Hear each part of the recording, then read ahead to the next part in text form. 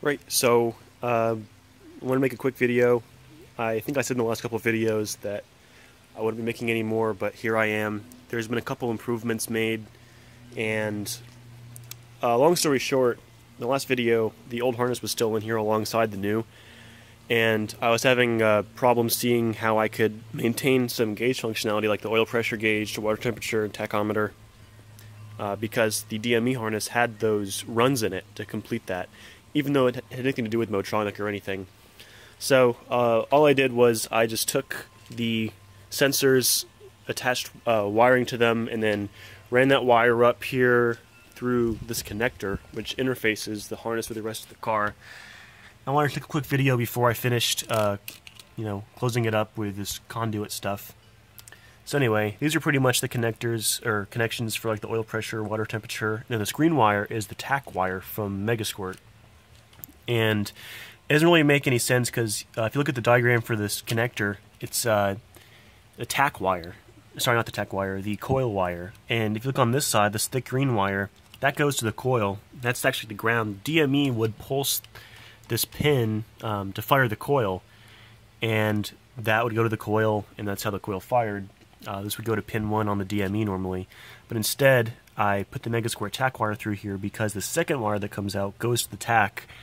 And the factory tack actually looks at that grounding signal from the DME to determine how fast the engine's spinning. So that works well. I'm going to just close all that up in a couple minutes.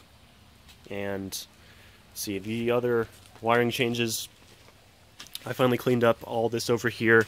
The coil is out, and then I just have a connector here. This is the factory harness for the coil. There would be 2 wires, that thicker green wire I showed you, as well as a black wire. The black wire you would think would be ground, but it's actually the power wire. And that goes through to this wire here, which goes to the main relay, so that whenever I turn the ignition switch, the main relay gets power.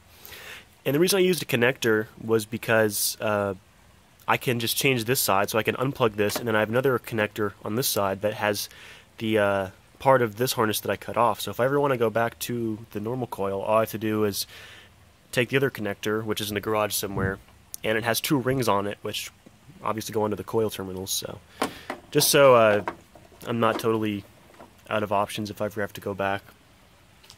So I think that's about it for under the hood, but I'll show you. There's one last kind of detail.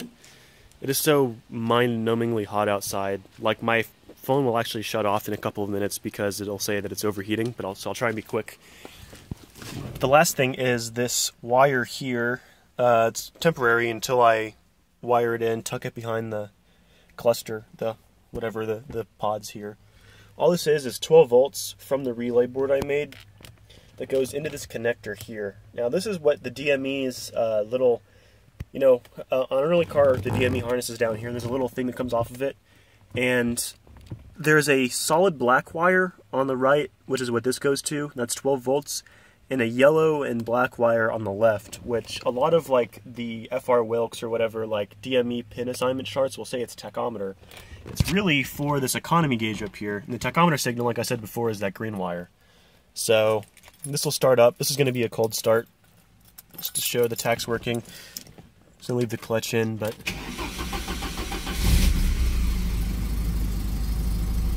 still working on tuning the cranking pulses to get that number of starter turns down to a minimum.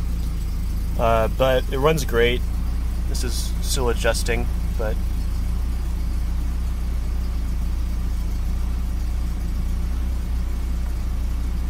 yeah, so it's a cold start, and the car idles solid, the tachometer works. This is pretty accurate. When I look at the Tuner Studio RPM output, it pretty much matches up with what the tack says. So that's good at least. That's about it.